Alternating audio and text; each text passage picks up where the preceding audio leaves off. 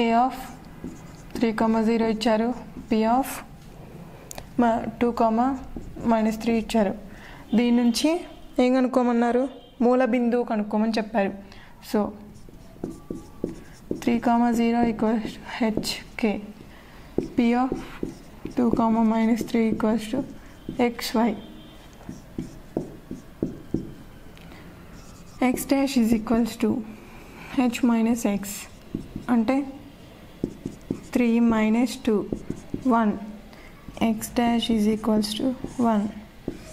Next y dash is equals to k minus y dash equals to k అంటే 0 minus of -3, minus into minus plus 0 plus 3, y dash equals to 3.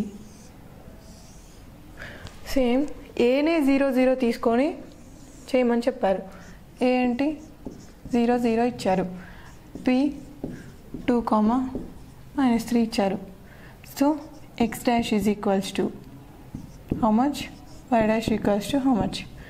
X dash equals to h minus x, h అంటే 2 minus 0 2, y dash k minus y, -3 minus 0 -3, y dash equals to -3.